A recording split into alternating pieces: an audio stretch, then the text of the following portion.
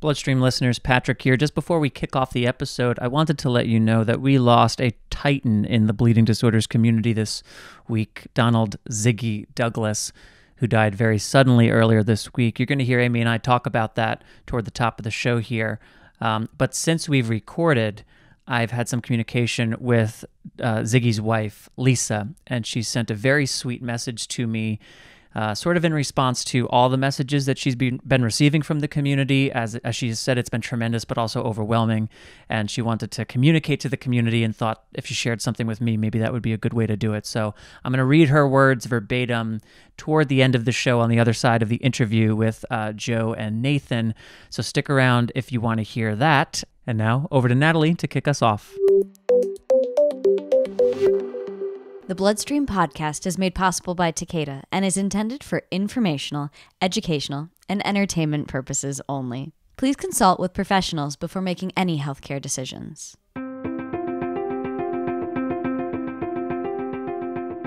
Having a bleeding disorder isn't partisan, and so we do our best to kind of make friends no matter who's in charge.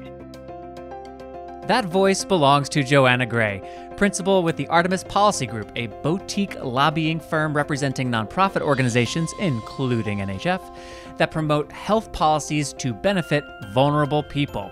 She and NHF's Vice President of Public Policy, Nathan Shaffer, join Amy and me for the interview later in the show to discuss what the election results could mean for the inherited bleeding disorders community, our policy and advocacy goals, impact on things like insurance coverage, important stuff. They're the experts, and they'll be on in just a little bit. But first, allow me to say hello and welcome to the Bloodstream podcast. I am your host, Patrick James Lynch, joined as I am each week by none other than my colleague, friend, and co-host, Amy Board. Hello, Amy. How are you? I'm well. I'm actually really looking forward to this episode. This has been like one Finally. That's been checked for a long time, that we're going to talk what will come of all of these priorities in the bleeding disorder community with the election and all the things. We have so much to discuss. So it's good. There's new things that are being percolated in the limited bloodstream world. So it's a really exciting time. And actually, I should mention, I'm just going to mention this right out of the gate. Usually you get to say something, but I get to say something first this time. I'm going to say it. I'm going to say it. No, I am I'm excited to tease this. And I feel actually, as I'm sitting here, I feel like I should have written this out because I don't know how to tease it without giving it away. But we have a new project that's coming out specifically for women in the bleeding disorder community and women at large, actually, who struggle with menorrhagia.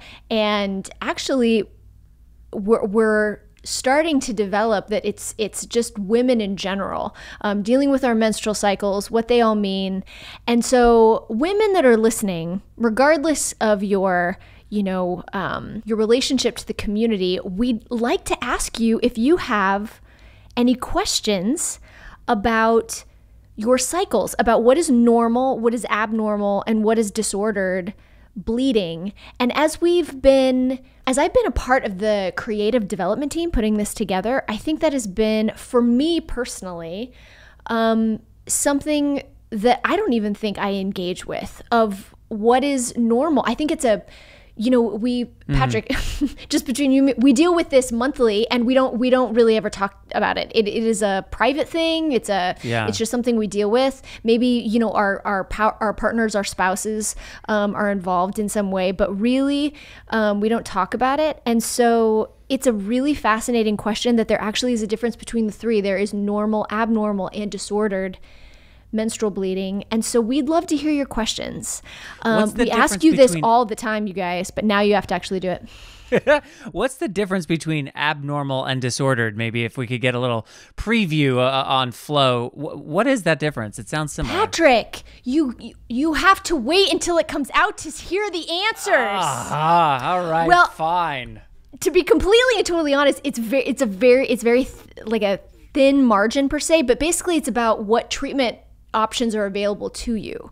I think there are women that have significantly heavier flows that might not actually have a factor deficiency quote unquote disordered bleeding, but it is abnormal bleeding. And there is, a line between the two. And, we just kind of want to normalize the conversation around it. And so we'd love your questions. If you have questions about it, if you've had questions in your life, in your growing up in adolescence, even, going through menopause, we want to know your questions, and we're going to, we have a team of folks that we're going to start conversations with, and projects are going to start coming out about this very topic for this community, and we're very excited. So make sure to reach out. You can reach out to me personally on social media. You can also find us at mailbag@bloodstreaminfo.org. Bloodstreammedia.com. This is one of my favorite reoccurring bits that we don't have to script.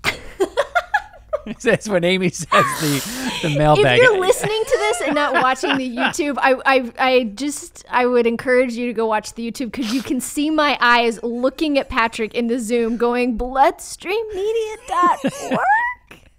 Like, it's very Anchorman of like, if you put the question mark, he will read it.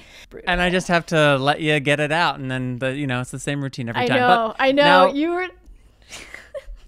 mailbag@bloodstreammedia.com is where you can send those questions, or if you find Amy or me, but Amy's probably better, on social media, you can send the questions her way as well. And so long as we're plugging podcast stuff, Bloodstream Journeys has a new episode out this week. Nicole Angelis, who's actually been on Bloodstream Journeys before, talking about her VWD journey. Actually, this is very appropriate, Amy. This episode, it's framed as one woman's journey, but it really contains lessons that are appropriate for many people that we've heard from on persistence, advocacy, and courage. So this episode allows us to dive deeper into Nicole's interesting story that she's very open with. So that's the latest Bloodstream Journeys episode. You can find that through the website, bloodstreammedia.com. Click on the appropriate thumbnail, or there'll be a link in the program notes as well to Bloodstream And I have to say, Journeys. Bloodstream Journeys is, if you haven't checked it out yet, it is a great palate cleanser. I mean, it's just stories of our community, of people overcoming challenges. It's inspiring. You hear from folks that you don't hear from a lot. Here in the bleeding disorder community, we kind of have like the people that we hear from all the time. And this is such a rich pipeline of people that share their stories. It's beautifully done. It's a great listen. So anyway, if you haven't checked that out, we have a wealth of episodes for you to discover. And last bit of content business to touch on, Let's Talk, our mental health documentary that we screened at numerous places so far this year, and thanks to our supporter, Sanofi Genzyme, for all of that. We're in a bit of a holding pattern for 2021 screenings. We've had some inquiries, and for a bunch of boring reasons, we're in a bit of a holding pattern. So if you are interested, do let us know. You can email mailbag@bloodstreammedia.com. You can email info@believeltd.com. You can find Amy or me, and just let us know if you're interested. If you are a chapter leader, or if you are a member of a chapter organization, maybe ask your chapter leader or someone from the organization if they could include it in an upcoming meeting. That seems to be the way that it's most often being screened. But just to be explicit, since it is coming up, we are in a bit of a holding pattern. Do let us know if you're interested, and follow along at Let's Talk MH.com. Last week we talked about the blood feed calendar, so just a quick reminder, because you can only order them for like another couple weeks. We have a free calendar, Bleeding Disorders community calendar, filled with goofy memes to just help make this bleeding disorders world we live in a little bit more palatable. We've taken some of our favorite memes that we've put out through the Blood Feed channel the last few years, and we've put them into a calendar that you can order for free at believeltd.com/calendar. There are stickers where you can customize it to put down your infusion schedule or your next clinic date. All kinds of great stuff that's specific for us. believeltd.com/calendar. Of course, the Bloodstream podcast, as you know, is made possible by our presenting sponsor, Takeda, and for that we are quite grateful. You can visit bleedingdisorders.com to learn more about Takeda's commitment to and resources for the bleeding disorders community. There are a lot of tabs, there are a lot of subpages. I just click around because I want to know like what's going on, so that when I read these things, I'm current. There's so much stuff there. So really, if you're looking for if you're looking for some resources, or if you're just like, what are these resources? I hear about them all the time on Bloodstream. What are they? Well, you can find out for yourself. bleedingdisorders.com. And for all their support of the Bloodstream podcast, we say thanks, Takeda. Okay, Amy, we have our interview coming up with Joe and Nathan about policy and the election in our community and advocacy and all these important things. But, you know, when I think about community, when I think about advocacy, Donald Douglas Jr. is someone who comes to mind. And unfortunately, we're recording this on Tuesday, and we learned on Monday that Donald, best known as Ziggy, passed away very suddenly. I believe it was Sunday night. This was stunning news to everyone, and if you're connected to the community through social media, you've seen an outpouring of love and sentiments for Ziggy. You know, Amy, Amy, you broke the news to me and to our team yesterday while we were in a meeting. Yeah, I think if you never had the opportunity to meet Ziggy in person, if you're listening to this, I know you're engaged in your community, and there's someone in your community that's just this beacon, you know, whether they're affected personally or not, they're this source of joy and playfulness and compassionate service. They're a camp person, they're a chapter person, they're an HTC person. I mean, we are so, I think, blessed in the bleeding disorder community to have these people that mentor our kids, that inspire us as parents, and you know, for a large chunk of the population, that person was Ziggy. And, you know, I texted you this morning, you know, I really wanted to do a tribute to Ziggy. I feel like it didn't sink in, to tell you the truth. In fact, I don't feel like it has. No. I was lucky enough he was one of the first people I met in the community. He was a camp guy. That makes sense. He's like a camp dude. You know, there's like normal people and then there's like camp people. Like Ziggy was a camp person. Yes. And he was, of course, you know, the Arizona Hemophilia Association holds a summer camp conference for hemophilia camps globally. Like global hemophilia summer camps get a training every year. And Ziggy, for years and years and years, was on that working group to put that conference together. So he was always a beacon, and he was so gracious to me. I mean, I didn't know what I was doing. I 100, you know, like all things, when you're like in your 20s, you just get thrown into it, like figure it out, young soul.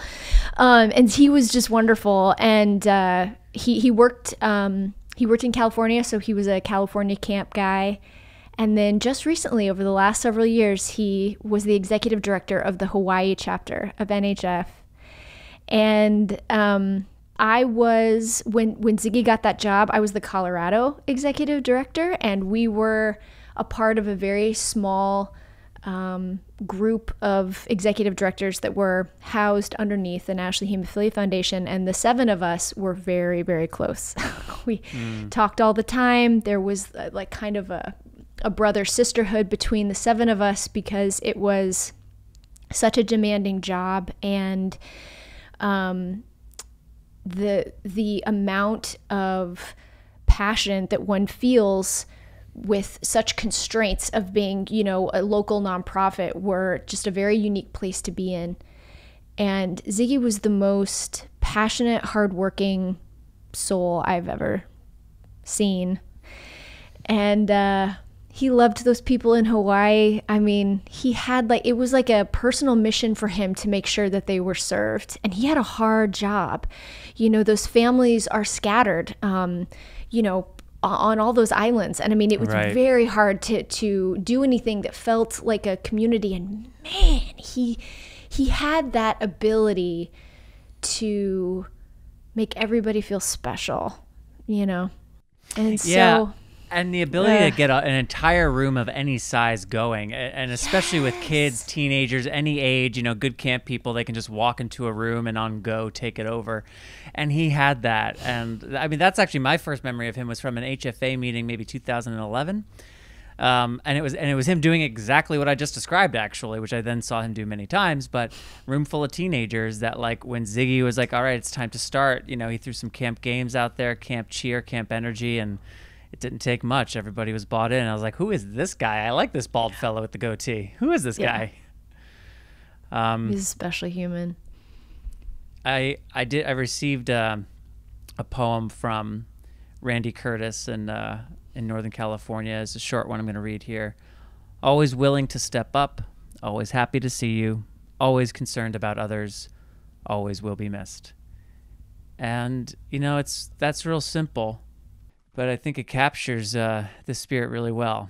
He was an optimistic, energy, an elevating, positive, concerned member of this community, and we're gonna miss him. There's no replacing. There's no silver lining. This is hard and this is sad, and I feel for his family and for all of his dear friends. I mean, we're all. I think the whole community is hurting, but for those in particular for whom he was a part of their intimate circle, I'm thinking about them this week. And Ziggy, thank you for everything that you gave to this community. Your reputation is going to well outlast your time here on Earth. You were a beacon of light, and I think there'll be more than one occasion in the future when I am in a jam and feeling a little blech about things, and I think, Ziggy would bring it right now, and I'm going to think in advance for those. So with that, let us, Amy, take a quick break, and then we'll be back with the interview with Joe and Nathan.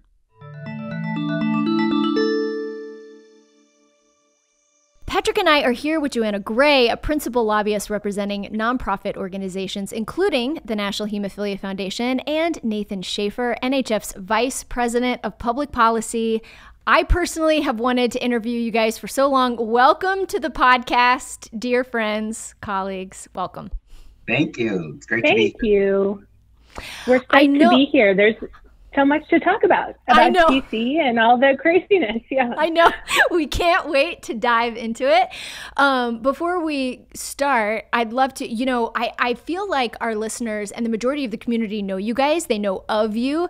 They've been with you for a while, but I think your backgrounds are actually important. And I don't know if very many people know your background. So just real quick, Joe, I'd love to get some of your background and how long you've been working for the bleeding disorder community, because I think that's so interesting. Oh, well, thanks so much, Amy.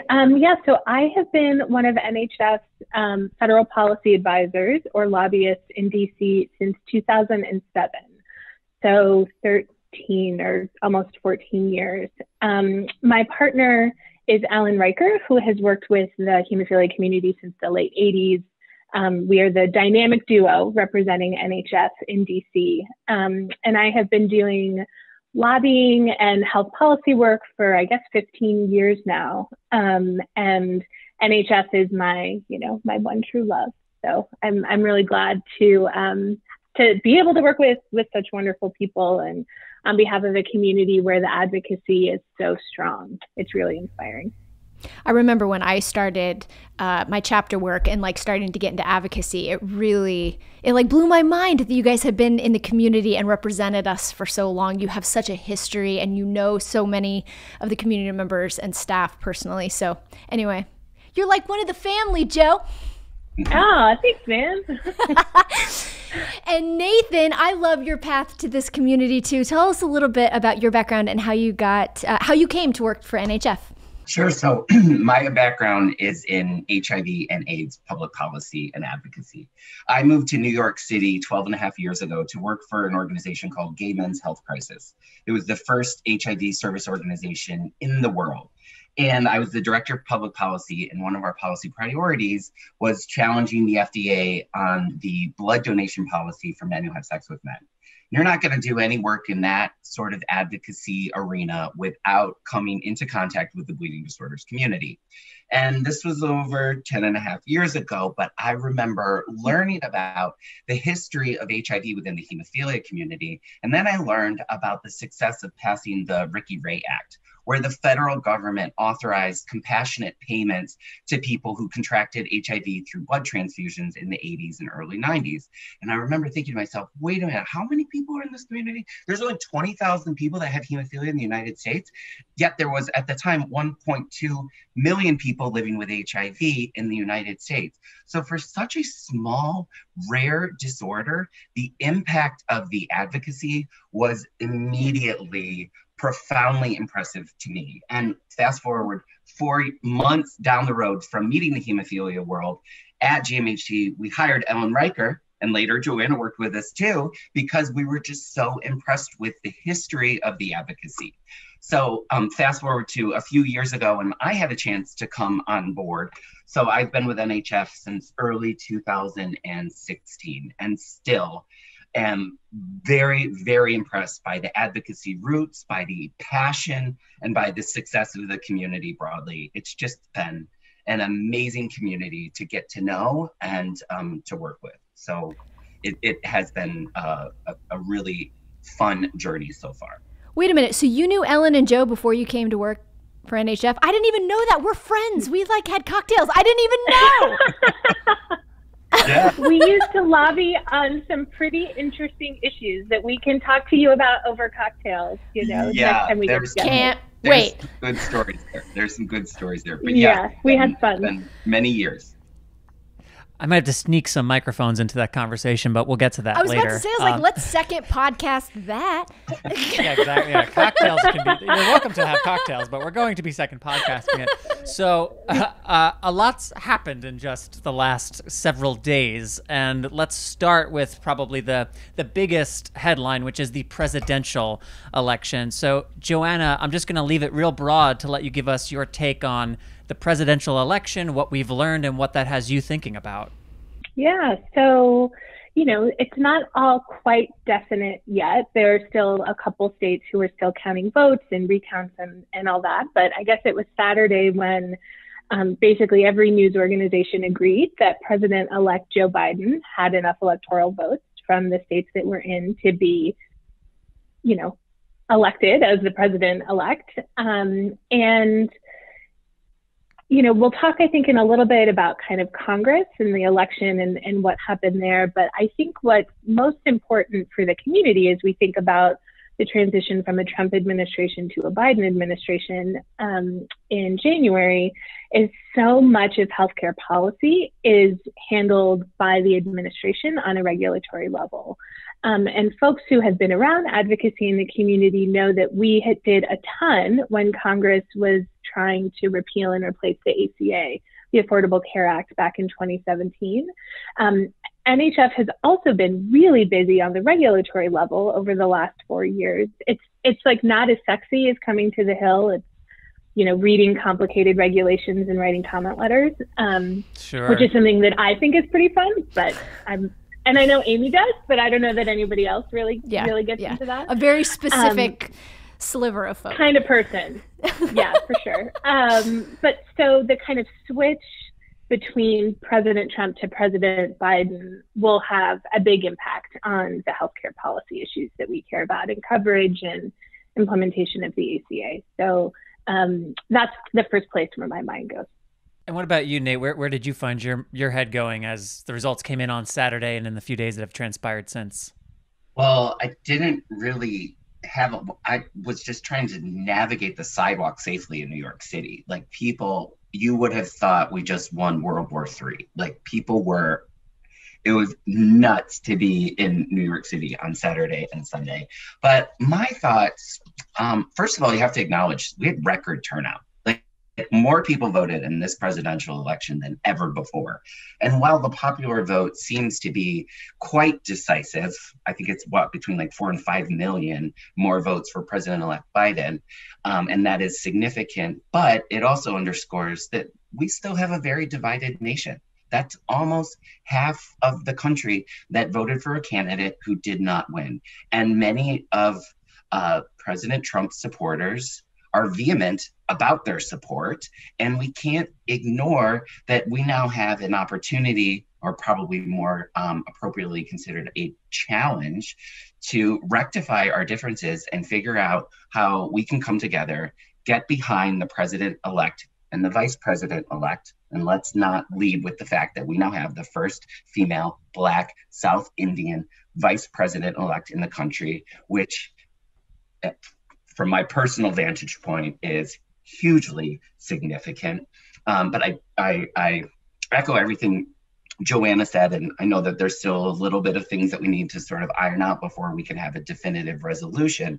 But at the same time, we can't ignore that a lot of people are still going to be very upset and we have to figure out how to move forward in respectful and collegial ways as we're trying to figure out the future of healthcare, regulation, you name it. And I think Nathan makes a great point. And we know just even within our community, we have a wide spectrum of political beliefs. And I think as a community, we also have friends on both sides of the aisle, you know, from both parties on the federal and state level. And, you know, having a bleeding disorder isn't partisan. And so I think Nathan makes a great point that, you know, as your kind of policy team, one of the policy teams that works on behalf of the community, we do our best to kind of make friends no matter who's in charge, because we know that we'll have support on both sides, you know. And Republicans were huge to passing the Ricky Ray bill and funding it, you know, back in the 90s. And so it's not like, well, you know, we're better off with one president than another. The Ricky Ray Act, when it passed in the 90s, was the only bill that had more co-sponsorship than the Ricky Ray Act was the Civil Rights Act of 1964. So that speaks to the community's history and ability to work across the aisle and to secure champions regardless of their political persuasion. Wow. Give me goosebumps. Me too. OMG. Moving on to the chambers where there's some razzle dazzle there as well. We'll go to the House first, which seems to be settling. It looks like the House is going to regain a Democratic majority, but they lost some seats. How is that going to affect policy conversations going forward, if all? Yeah, I think that, so as of now, the GOP picked up 5 seats, but the Dems retain control. And I think there are like 5 or 6 seats that are where they're still counting votes. So that'll settle. To your point, Amy, I think in the next couple days. I don't know that it really changes things. You know, the way the rules are set up for how Congress functions, the majority in the House has a lot of power. And, you know, the more cushion the majority has, the more wiggle room on any particular vote that a member could, you know, not hang with the party, but go on the other side. So it's a little bit trickier. Nancy Pelosi is running for speaker again. And at least as of now, it seems like she's likely to be elected again as speaker. And so I would expect on the House side, things will be more or less the same, though there are changes in some committee chairs and some committee ranking members due to retirements and members who've lost. So that has more influence on which bills the House Energy and Commerce Committee, for example, will pick up because there'll be a new ranking member next year. Do you know if anybody's running against Pelosi and if they've put their name in the ring? I don't think anybody has yet. Okay. You know, in the last week, Democrats have started the regular game of sniping at each other about, you know, we should be more left, we should be more center. Whose fault is it that some members lost? There's a lot happening on Twitter for those who want to get into the muck. But I would guess someone might throw their hat in the ring. But Speaker Pelosi has done a great job now for many years, kind of centralizing her own power, for lack of a better word. So I would be surprised if she weren't reelected. And what about in the Senate? That too is still up in the air. Can you explain what is happening in the Senate chamber? There's some kind of interesting and ongoing into 2021 considerations there. Yeah, that's what gets Amy's jazz hands. Yeah, I think jazz the razzle hands. dazzle comes in the Senate, and that's because so there were 2 elections in the Senate. There was a special election and a kind of regular one. And in both cases, the winner did not get more than 50% of the vote, which triggers 2 runoff elections that will be in January. And, you know, there are only 100 Senate seats, so any one Senate race gets a lot of attention. But this one, I think, will be particularly nutty for our friends down in Georgia because the winner will likely determine the party control of the Senate. So right now it's 48 Dems to 50 Republicans with these 2 kind of outstanding. So if the Democratic candidates were to win both elections in January, then as Vice President Harris, as the president of the Senate, could cast a tie-breaking vote. So everything shifts to Democratic control. If not, then it would stay within Republican control. So I think kind of all eyes on Georgia for the next 2 months or so. Georgia, the fact that Georgia still hasn't been called and is leaning towards a Democratic presidential election result is astounding to me. And it has to be acknowledged that Stacey Abrams seems to have had a decisive impact on the political persuasion of voters in the state of Georgia. I'd never in a million years would think that it is possible that they would be sending potentially 2 Democratic senators to the US Senate. And keep in mind, senators serve terms of 6 years. So that's not something that's going to change even in the next midterm election in the event that it would happen. Either way, though, in the Senate, let's say even both of those states go to the Republican candidates, the narrow majority it's even smaller, which means it's easier to get a coalition around a vote if you have, let's just talk about the Affordable Care Act from 2017, right? Because 2 of the Republicans who were vociferous advocates for the Affordable Care Act were Susan Collins and Lisa Murkowski, both of whom are very moderate Republicans who were both then reelected to the Senate. So if you consider those votes, just those alone, and you already have 2 Republicans going into those deliberations, from a defensive standpoint of the critical provisions of the Affordable Care Act, we're in an even better position in 2020 than we would have been in 2017. Does that make sense? Mm-hmm. Do you agree, Absolutely, Joelle? yeah. Just a Civics 101, just for anyone who's not sure, what is a runoff? Another election. All right. Dun-dun-dun. Is this a trick? Is this a trick question? So no, I just want to, Yeah. It's a runoff election. So basically, the whole thing happens again. Because the margin was so small, based on like a law that each state has. If it's below a certain percentage, you have to do it again. Right. So in Georgia, it's 50%. So in one case, they were super, super close, and the winner did not get over 50%.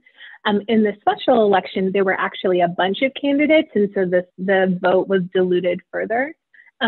So it's like whoever voted last time doesn't count. They start over at 0 each, and it's another kind of regular election day. I want to Wikipedia runoff and see if it just says another election. That makes me laugh. Yeah, I thought it was going to be a very, very fancy thing. I was like, I don't know, another race, same thing, same verse, same as the first. Like, I don't know. I just want to make sure everyone. But what'll be interesting is, to Nathan's point, millions and millions and millions more people voted this presidential election. The last midterm election, there were tons more people who voted than the election before. But a runoff election, off cycle, without everything else going along with it, it'll really come down to, who can turn out all the voters, which is just different in January than it is in November when, so there's so much attention to it. So I assume that's what both the candidates, the national parties, and the nonprofits like Stacey Abrams that Nathan mentioned will all be working on. And runoffs can be controversial because it's expensive to host an election. So let me give you an example. A few years ago here in New York City, there's a position called the public advocate. And it's a citywide position and anyone can run for it. It's typically people who have term limited out of serving in the city council. A few years ago, there had to be a runoff because the candidates were so close that the law determined that they had to have a runoff. And I think the actual cost of the election was about $4 million. And again, this is in New York City, which we have 8 million people. It's a lot. But the Office of the Public Advocate, their overall budget that they would oversee on an annual basis was less than $1 million.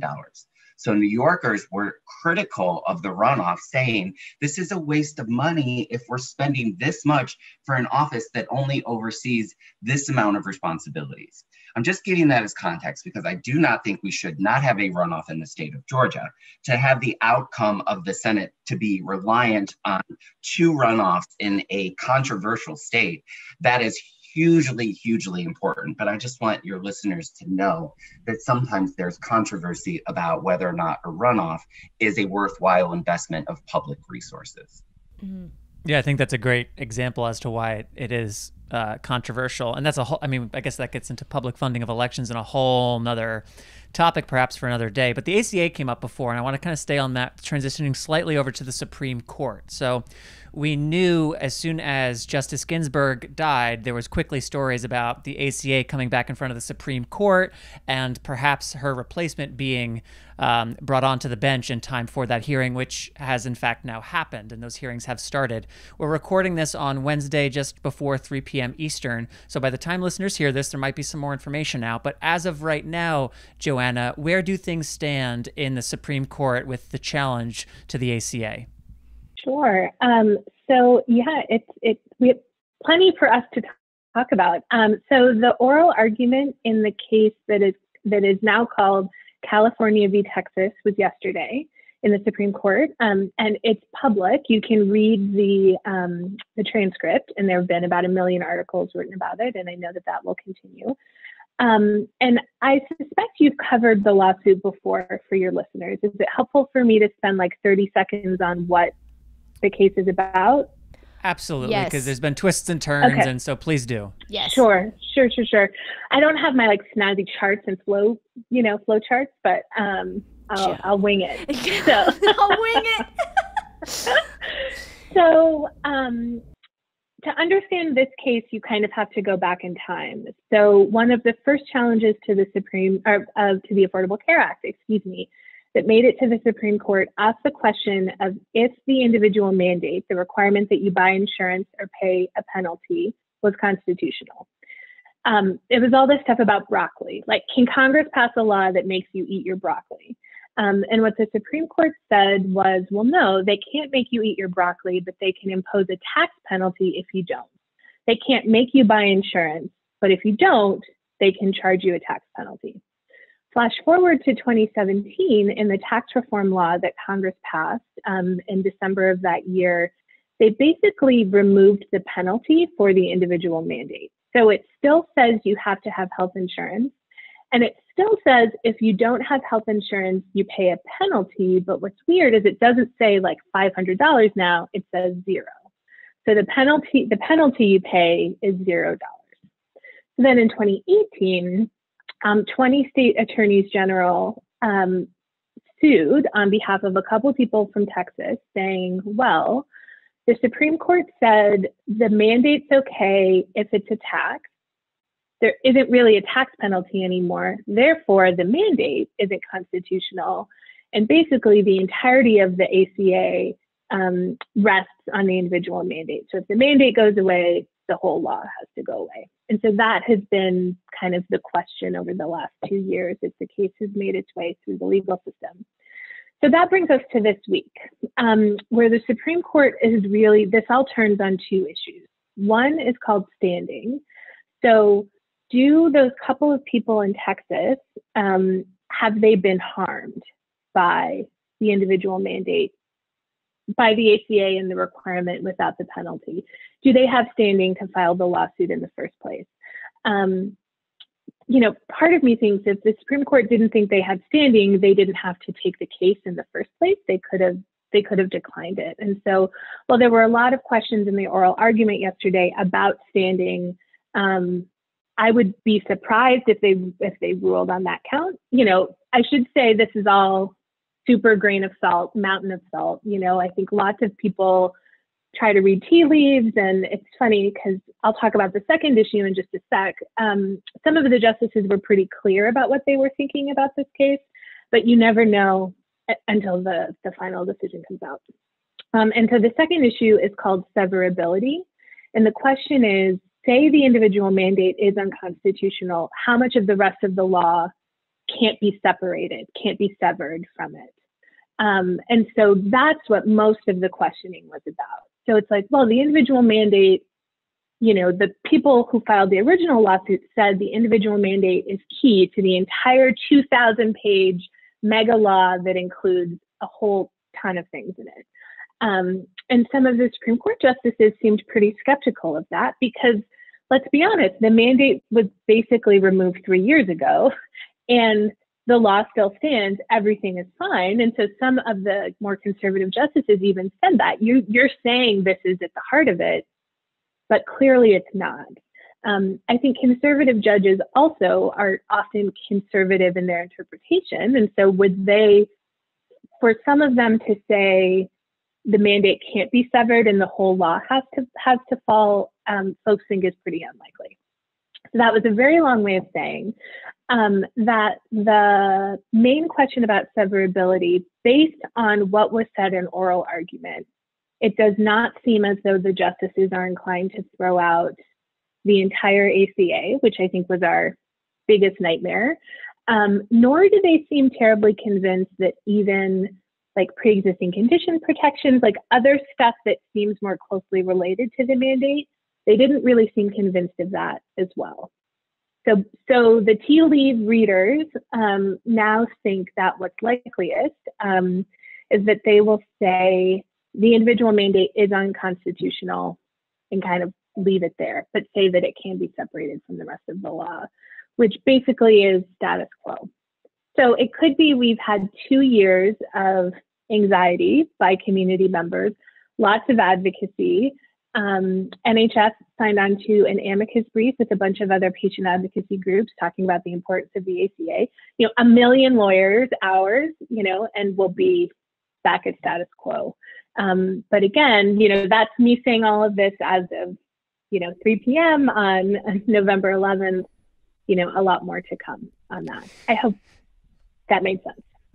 That was fantastic. Thank you very much. That was super clear, and I very much appreciate it. So I want to follow that line then. Let's assume for a moment that the tea leaves that we're interpreting stand. That comments like I think Justice Scalia made a comment about it being deja vu all over again because there are similar challenges that the Supreme Court has already ruled on. Justice Kavanaugh was pretty clear about where he stood, and there's precedent prior to this case that he may vote in that way. And of course, Chief Justice Roberts has previously voted in favor of protecting the Affordable Care Act. So let's say things stay in the status quo place. Nathan, for NHF going into 2021, what does that mean specifically to the ACA? What is NHF and the policy folks that you work with? What are you talking about when it comes to our advocacy efforts, Washington days, state days, and our general policy goals related to the ACA? I would say a couple of things. First of all, give people the opportunity to surprise you, because you just mentioned Justice Roberts, and he has ruled in very surprising decisions, frankly. And so I think even with a brand new justice, you can't assume that they aren't going to make the right call on behalf of vulnerable populations across this country. What this means for what we need to do going into Washington days, which by the way is going to be March 1st to the 5th, fully virtual. Excited about that. More to come. Our job will be similar to what it has been in past years, and that is to educate members of Congress about the critical provisions that protect our patients. Caring for a bleeding disorder is incredibly expensive. Protections from pre-existing conditions are really important to our community. So it will be a matter of going in with those same messages and with the same stories to convey just how complicated and expensive it is to care for a bleeding disorder. But keep in mind, there are going to be new members of Congress, there's going to be new senators, and they may not know much about bleeding disorders. I think about offices like Senator Susan Collins. The families that go in to meet with her on Washington days, she has met with them many, many years prior. And I like to believe that is part of why she has been a staunch advocate on behalf of the patient protections inherent within the Affordable Care Act. But I can't say that for the brand new senators from Arizona, Colorado, and Alabama, right? They hopefully might know something, but our task going forward is going to continue to raise awareness and educate about the complexity of caring for a bleeding disorder. And that trickles down to the state level as well. And we are planning to do as much virtual state advocacy as we can. I'm hopeful that state legislatures will be able to meet with people in person at some point in 2021, but I don't anticipate we're going to be sponsoring an in-person state advocacy day in the first half of the new year as we have in years past. But there's still ways that we can communicate with elected officials. Social media interactions with elected officials are even more critical right now when we can't meet face-to-face. So to answer your question broadly, it's going to be the same as what we've done in the past few years, which is to say, this is what's really important to our community, and this is what could happen in the event that these patient protections don't remain. To echo Nathan's point, I mean, there's going to be more than 60 new members of Congress next year. And lots of new staff, so I think kind of going back to Bleeding Disorders 101 is going to be key. We kind of focus on that the first Washington days of the new Congress. The other thing I'll mention is, the ACA remaining law is, I think, critically important, but we know there's lots and lots of insurance barriers that people still face. And there are lots of ways, frankly, that the ACA has been eroded over the last 4 years under President Trump. And so I think that y'all have talked about the 100 days agenda, which is something that we have signed off on with like 30 something other leading national patient advocacy groups.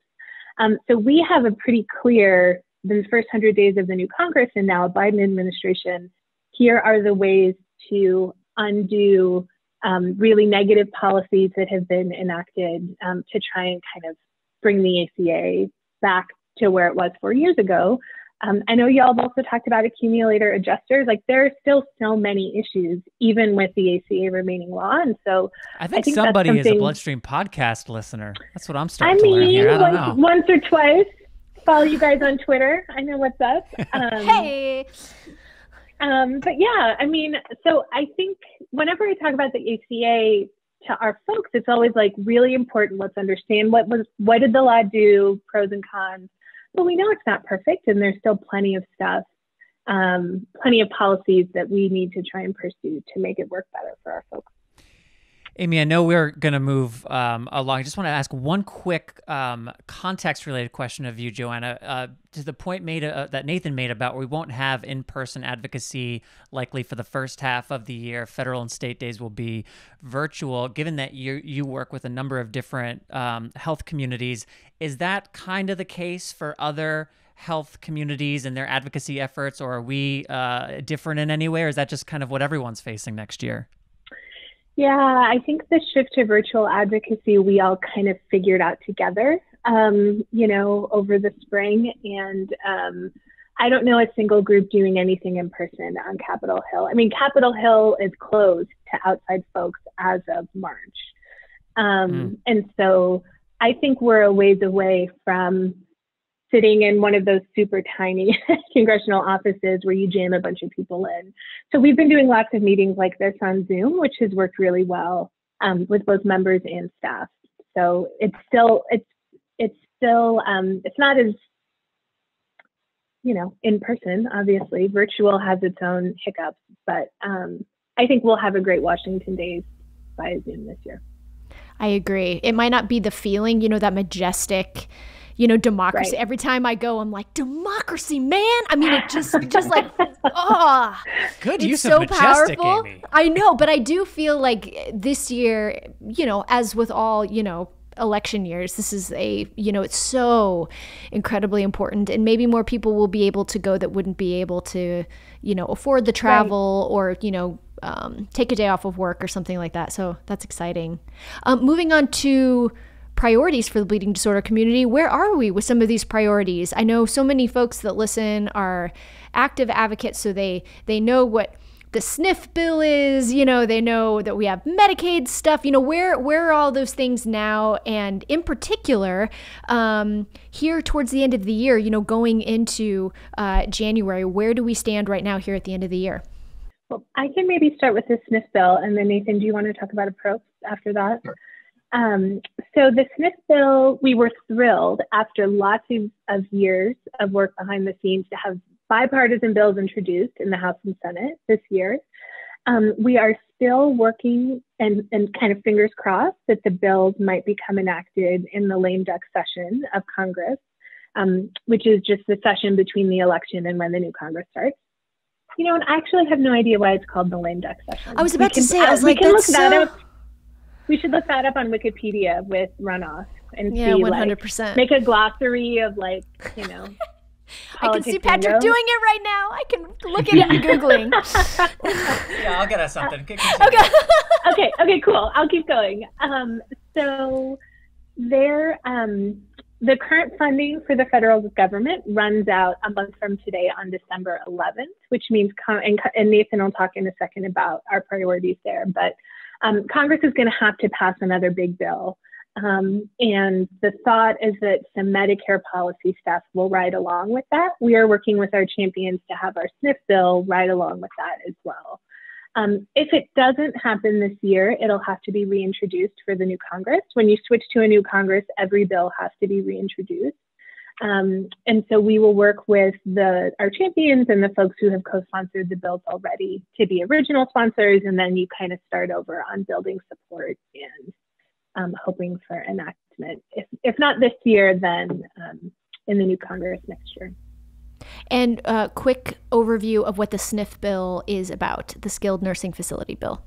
The SNF bill seeks to facilitate access to skilled nursing facilities for people with bleeding disorders who are Medicare beneficiaries. So the way Medicare payment rules are set now, it's really hard for our folks to access SNFs because they are not allowed to bill separately for factor or other bleeding disorders treatments the way that other types of care settings can in Medicare.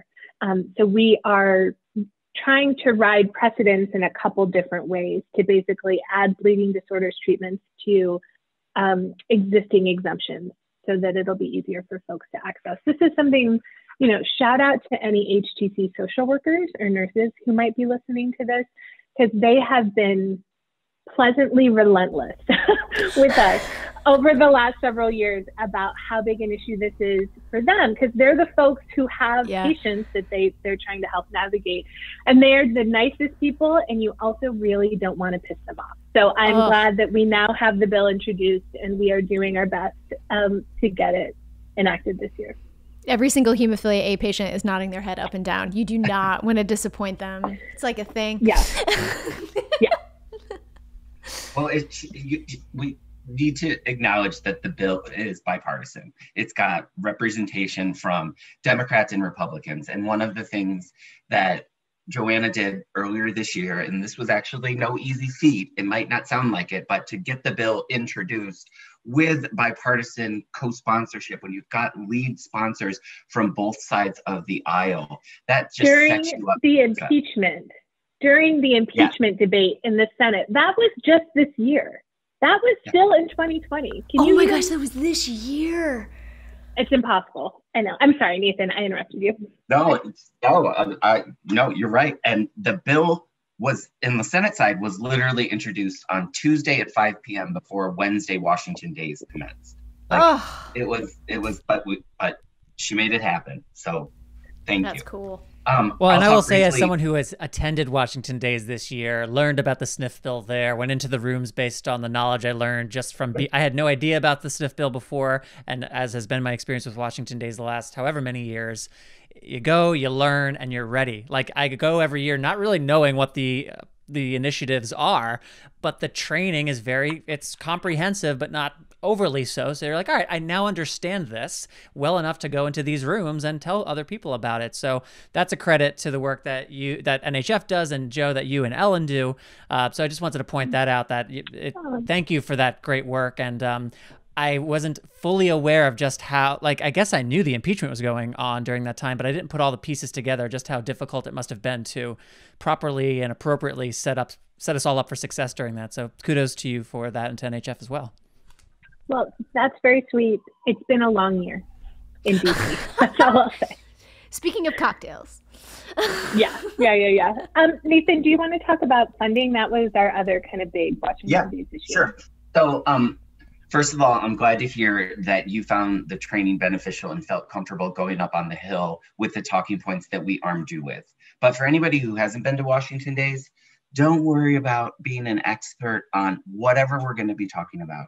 You come to Washington Days to share your story and share what your family has gone through. And if you are in a meeting and someone asks you a question and you don't know the answer, that is fine. Just say you don't know and we'll figure out how to get the information back to them.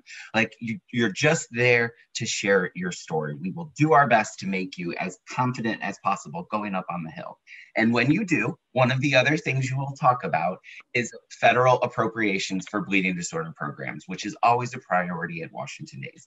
There is funding that goes to support the National Network of Hemophilia Treatment Centers. There is funding that supports research at the National Institutes of Health that can better inform our government's ability to care for people with bleeding disorders. And every year we go and ask for the funding to at least be flat. Flat funding is not a bad thing. And flat means same. It's just the same line, the same amount as it was in the past year. The good news for our programs is that the House acted much earlier this year. The Senate just did. But in both of them, there is reference to the importance of the programs from the appropriators. Those are the members of Congress that sit on the Appropriations Committee. So when you hear report language, what that means is not only does the committee say, look, we want to fund these programs at this amount, but they will take it a step further and insert, it's rarely more than a paragraph that says, these are the reasons why these programs are important to the committees that are authorizing the funding for them.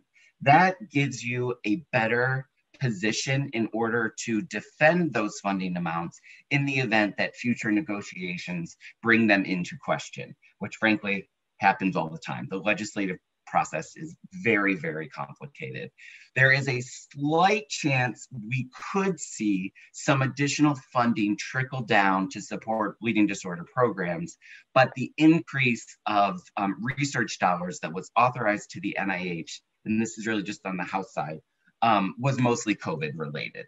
So we will see as things pan out exactly what that will look like. But I guess the general takeaway on appropriations is, at least to date, it's good news that we're not going to be cut in the next year. I want to start, so as I'm looking at our time, I want to start giving people a sense of where they can be engaging as we go forward. As we've discussed a few times now, it's going to be a largely virtual, at least first half of 2021, but all of the policy initiatives and the things that we need to be advocating for as a community, those haven't become less important just because the circumstances that we're operating within have changed. So what would each of you advise people to do to stay engaged? Where are the best places that they can be going or checking in with? What advice would you give whoever would like to kind of take that first? I would say stay engaged with your chapter and with your HTC. If there are priorities that are coming from the national organizations that are going to inform advocacy opportunities at the state and local level, your best way to be informed about that is to be connected with your chapter and or your HTC. We have a new platform that many chapters are going to be engaging with. It's called Phone to Action, and it gives people virtual opportunities to connect with their elected officials at the federal, state, and local level. It's really neat. Stay tuned. A lot of chapters are going to be launching their own state-specific Phone to Action platform. So I think that is the best way to stay engaged. You also should absolutely follow both NHF and HFA on Facebook, Twitter. We post a lot on social media when there are advocacy opportunities. Remember, Washington Days is going to be March 1st to the 5th. Registration for that will be opening up very soon. So that's probably, if you register for Washington Days, that's going to be your best bet for staying in touch with the national organizations about opportunities. Great information. Thank you. Joe, anything you'd like to add to that? Well, no, you took all the good ones. I guess the only thing I'll add is kind of echoing where you started your question. which is like, I think people have been so focused on politics and on policy this year, and there's been so much enthusiasm around that. And I want people to keep, whether you're happy with what happened last week or not, your voice still matters. And I think Nathan just rattled off lots of ways that you can participate in advocacy on behalf of the community. I hope everyone listening voted last week, but there's so much more that you can do. And it really, really, really matters. Like, as we've seen from the last week, elections are turning on like shockingly small margins. I think Nathan told stories. We know there are cases where individual advocates have made a connection that has made a difference for our community. And as I said at the beginning, like, we are the best of the best. Like, I would go into any room with any policymaker with a bleeding disorders advocate or family on any issue ever, just like superstars. So I just hope that folks will keep all of their enthusiasm and bring it into next year. Because I don't know, we couldn't have predicted what this year has been. Like, knock on IKEA desk, next year is much calmer. I don't know if it's wood. I hope it's wood. I got a wood one. I'll help us out. Thank you. I appreciate that. But whatever happens next year, we're going to need everybody to hang together. So hope folks will join us. Well, the last thing that I'll say is that, of course, we try to keep a good ear to the ground and finger on the pulse and make announcements here through Bloodstream. But as things like the opening for registering for Washington Days comes up, as more information about other initiatives is made available, of course, feel free to ping Amy or I. And if there's a reason for us to come back and do another one of these, we will do that as well. But if it's as simple as, hey, here's a quick announcement, just let us know that too. And we'll do everything we can, especially in this digital, virtual, heavy era that we're in and will continue to be in, to support and amplify these very important efforts and to combat the little bit of complacency that may set in this post-election phase. So message received there. And Patrick, I'm going to one-up you. I would like to invite both of you back on the podcast next year after some of the Washington Days insanity, and we'll do a recap. Yes. And maybe we'll get into some state stuff, which is, also fun and dicey. State. Love the states. Everybody's different. Johanna Gray, Nathan Shaffer, thank you so much for joining us. This was really informative. I hope it's helped people process some of this post-elections kerfuffle that's at least in my head, and given people places that they can go for ongoing vital information. So thanks for taking the hour today to sit down with us. Thanks My pleasure. Thank you for having us. Again, I just want to thank Johanna Gray and Nathan Shaffer for being with us, and to encourage everybody to stay engaged through this process. As you well know, it's not over, and things change on the fly, Patrick. They change on the fly. So some of the best ways that you can stay engaged is to follow, of course, the National Hemophilia Foundation on their social channels. And I would say subscribe to their emails. Make sure that you get on their emails. If you go to hemophilia.org and look in the upper right-hand corner, you see a little orange button, rather, that says subscribe. Click that and make sure that you are subscribed, and any call to actions will come through there. And here we go, onward. It's a part of our democracy, and I think it's so important that we share what it's like, our lived-in experience, for our decision makers. So this is something that we hold really dear.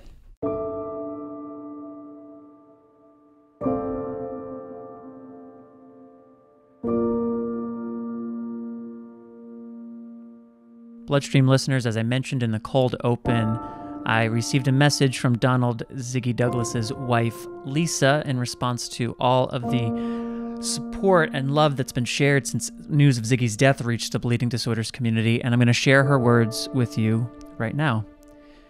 Mahalo for the video with such kind words. He loved you all.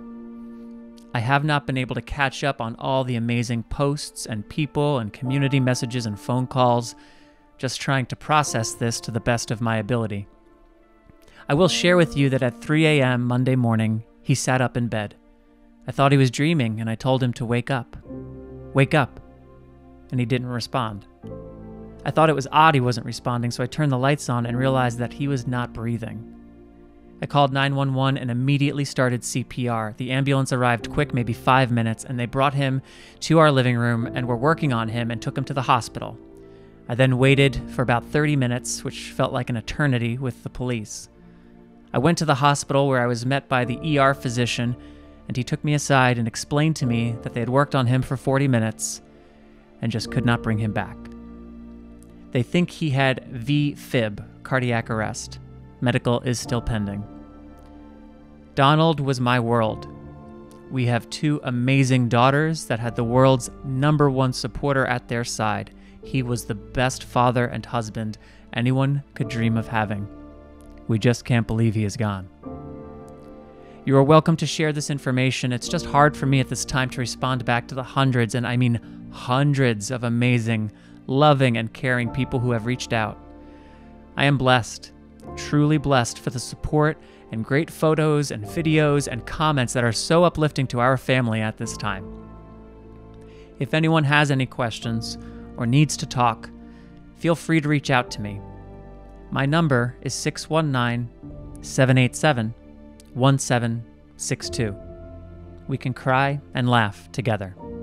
Our address is 87-164 Gilipake, Gilipake Street. The city, Waianae, Hawaii, zip code 96792. I'm sorry to ramble on, but really want to let the bleeding community and his blood brothers to know that they made such a huge impact in his life, and he loved you all. Thank you, Lisa, for sharing those words. Thank you for sharing your great husband. To anyone who is interested in reaching out to Lisa, please do so. She's obviously welcoming it. If you need to laugh, if you need to cry, or if you just want to share some stories, give her a call, write her a letter. I'm sure she would appreciate it. And with that, that is all for this episode. Thank you all for listening. You know where to find us to subscribe: Apple, Spotify, SoundCloud, all the rest. Please share the Bloodstream podcast with others. Thank you, as always, to the full Believe Limited Bloodstream team, as well as to our presenting sponsor, Takeda, bleedingdisorders.com, to learn more about their resources for and commitment to the bleeding disorders community. Mahalo, Ziggy, and listeners, we'll speak to you again next week. Until then, take self-care of yourself. Bye, everybody.